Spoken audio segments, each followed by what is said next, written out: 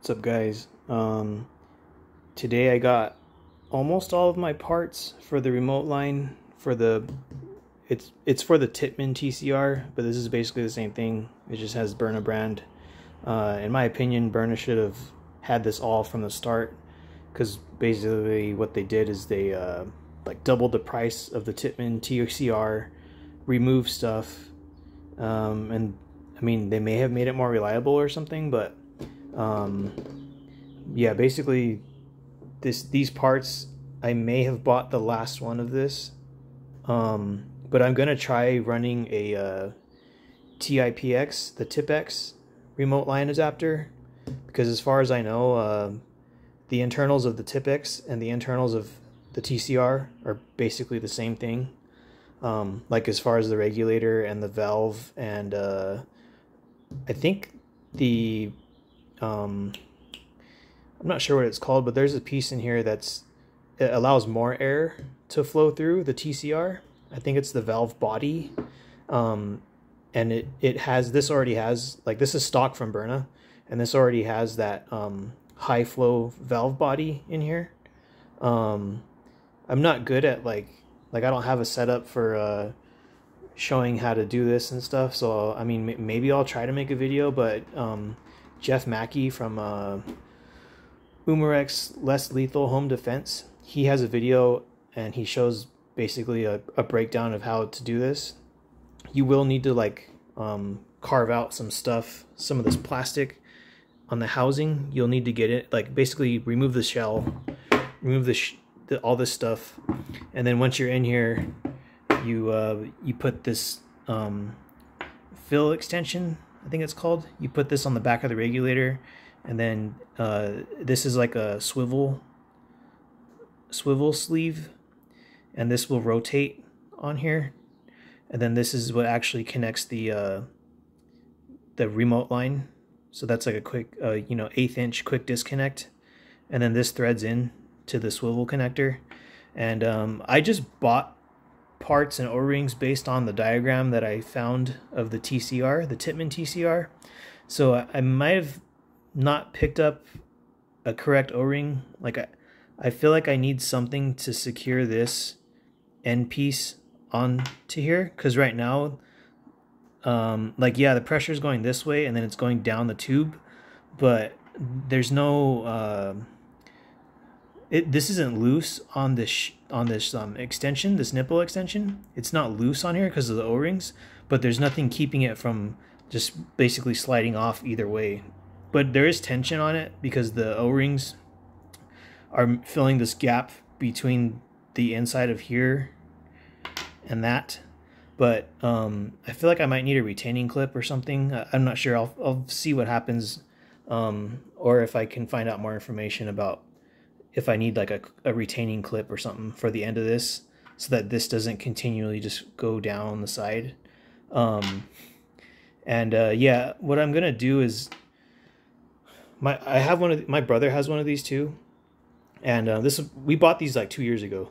So like at the time, I never really looked at like what other like less lethal options were available, and in the past few months, I really looked at like what you can buy, how you can mod things and stuff like that. So if I had known the information that I know now about like a rifle style less lethal, or like a mid-size, compact or mid-size less lethal launchers, I probably would have gotten the Tipman TMC or the Vulcan M17 over this, because this was already pretty hefty of a price. Like, I bought this 2 years ago, so when I got it, it came with the rifle bag and just the base TCR, which comes with these 2 magazines, and a target. It's like that $60 Byrna target, and that thing's already thrashed. Like, I think I shot it at it like 100 rounds or so from about 20-30 feet back, and it's just destroyed. I can try to like saw it all up, add some fabric and stuff to it, but I have this box that I'm using now, and that works completely fine, and I just set up a paper target in front of it, and there's way less effort in me doing that versus trying to sew things and fix the Byrna target trap. But anyways, when I bought this, it came with the bag, the target trap, this, and it was like, I think it was $650. I looked at my my Byrna account a couple days ago, and the total was like $680 with tax and everything.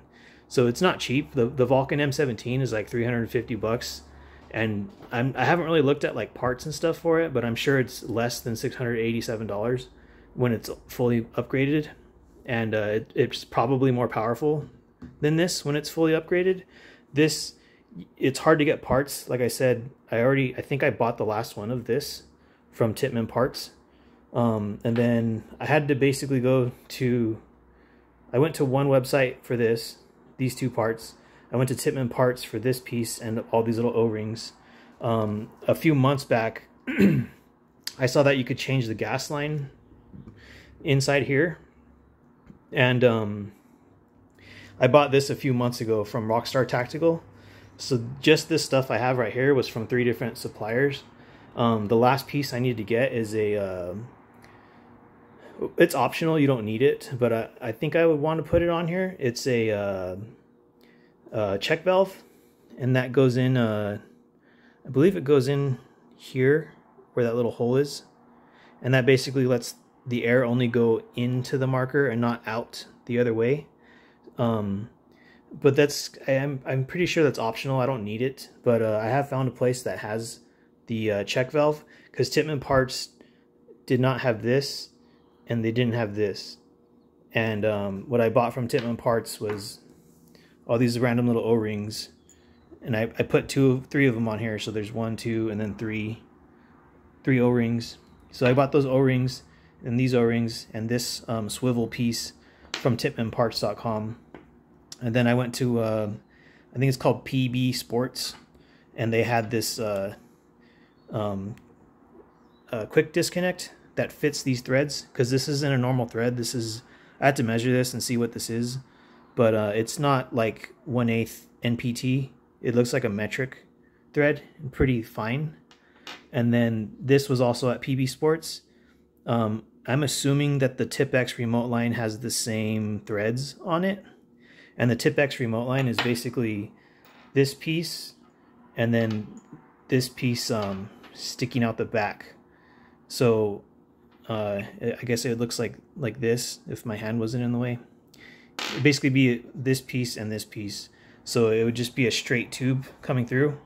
And obviously I'm gonna have to get other fittings, maybe like a 90-degree elbow and like a extension nipple, so that it could fit through here, and then have a 90-degree coming down, and then have a quick connect on the bottom of it. Another option I had in my head, which I haven't tried any of this yet, because I still want to go to the I live really close to A&S Gear, so I want to go to A&S Gear and see if they have the Tipx remote line adapter, which I've seen on their website, and I'm pretty sure they have it. I just want to see if these threads are the same. And then there's 2 other parts I would need to buy, and what that would let you guys do is you could make this remote line with the Tipx remote line and other pieces, because basically Tipman doesn't make these anymore. Byrna's probably not going to allow anyone to make these. The only way you can get this is if you go to like a machine shop and you pay, I don't even know how much they would charge you for a custom piece like this. I don't know how many of these pieces are left on PB Sports, but I was able to buy them. And I think this piece was like $10, and this piece was like 9 or 8 or 6. I'm not sure. It wasn't that expensive. And then this was, I'm pretty sure this was the last one tipmanparts.com had. This was $14. And then yeah, all these little O-rings and stuff, they were like $1 each or $2 each for each one. And this gas line is for a Tipx. It's the long line in the Tipx. It should fit this. And I measured this inside diameter of this hole with just a tape measure, just kind of eyeballing it. I don't have a caliper or anything. I need to get one. It looked like nearly an 1/8 inch, which is what I've heard. Mercy Less Lethal, he made a video like a year or 2 ago, and he said that the stock long line in here is kind of narrow, the hole on the inside is narrow. So what he did is he drilled out that long line, the inside hole, and I haven't taken this apart yet. So what I want to do is take this apart, take off the long line, take off the little plug that's in the back of the regulator, check this brand new Tipx long line, the inside diameter of this hole versus what's actually in the TCR. And if this one is wider, then I'll probably just install it in the TCR. But if it's more narrow or the same size, then I will have to drill out. I'll probably drill out this one. I'll make sure that it fits and stuff before I do any of this. And then drill this one out like a little bit wider. But yeah, like basically the only option that most people have is to, I don't even know if this works because I need to try doing it still, but to get a Tipx remote line, a couple extra fittings, and then you'll have a hose sticking out. And what you can do is with that hose, attach that to your remote line, or attach it to like some tanks and stuff, or maybe some like solid pieces of pipe. That's what Jeff Mackey did. So if you see his video, he has like a 25 gram CO2 attached to it, and it's all, you know, attached right here, and it's all self-contained. He doesn't have it like on a big old like 20 ounce tank or a 12 ounce CO2 tank, or like a giant 48 CI HPA tank. I think he's still doing stuff. He'll probably come out with a video at some point. But yeah, that's just a breakdown of how expensive this is, how it's hard to find parts, and if you really want to like mod the crap out of this thing, I would just stay away from it. Like if you don't have one, I would not buy one, because stock out the box, it's not that powerful. And like the original TCR, it had the D-shaped breech in here, which will let you shoot first strike rounds, or those shaped rounds that have the little like fins on the back, and they're shaped like a capital D. This only shoots round ball, because yeah, Byrna, they did some dumb stuff to this. So they took out that shaped breech, which allows you to use the shaped projectiles. They removed the remote line. I think they changed this gas line to a more narrow line, like the inside diameter is smaller, so it doesn't allow as much air to pass through. And like obviously they made it orange. The original Tippmann TMC is black, so I'm kind of thinking of RIT dyeing these pieces to black. And I think that might be all they did to change it. But I mean, in my opinion, they should have just left it alone, let you use the remote line. Like basically they removed parts, made it cheaper to make, but then doubled the price. So that's kind of like crappy in my, yeah, I don't know. It's just kind of dumb what they did to it. Now that I know all this information about it, because when I bought this, I was on the Byrna hype train. I was just like, oh yeah, Byrna, I'm gonna buy it. So I bought it, and I don't regret buying it because it's been 2 years since I've had this, and only in the few months recently, maybe since like October of 2023, I started looking at other less lethal launchers, and then I started seeing like what this actually is, because I had no idea that this was a Tippmann TCR. And then by the time I knew about the Tippmann TCR, it was already discontinued. I think that released in 2016 or 2015. I don't know when they scrapped it, Tippmann. I don't know when they discontinued it, but it must have been like maybe 2020 or 2021 where they decided not to manufacture it anymore. But yeah, so I don't know, maybe in a few weeks or a month or something, I still have to, like I said before, I had to go to A&S Gear, see if the Tipx remote line fits or has the same threads. I might even just take this over there and rip it all apart on the counter, because they're cool and they let you like look at stuff and check things out in the store.